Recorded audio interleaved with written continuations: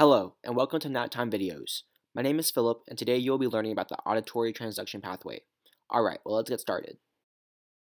The ear is divided into three areas: the outer, middle, and inner ear.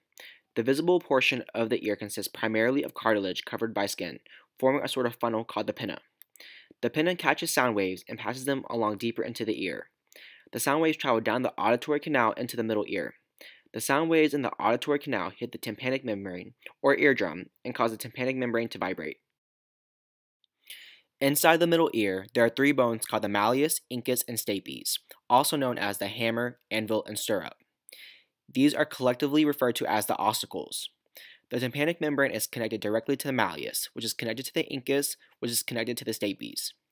The stapes is also connected to another membrane called the oval window. When the tympanic membrane vibrates, it causes the ossicles to move, which pushes and pulls against the oval window. The pushing and pulling of the oval window generates pressure waves in the inner ear and causes fluid in the inner ear to move. The inner ear consists of a structure called the cochlea. The cochlea has a spiral shape resembling a snail's shell. Inside the cochlea is the basilar membrane. Pressure waves generated in the cochlea cause the basilar membrane to vibrate back and forth.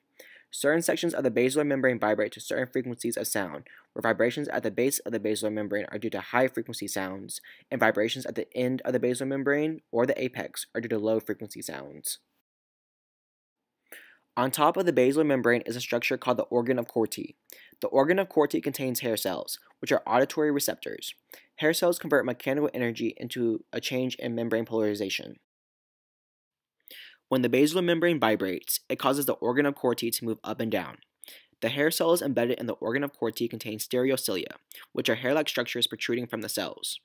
As the organ of Corti moves up and down, the stereocilia collide with another membrane called the tectorial membrane.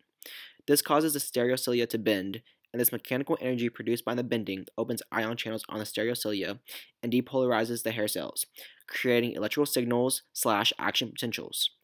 The electrical signals go from the hair cells up the auditory nerve to the auditory cortex in the brain, where sound is perceived.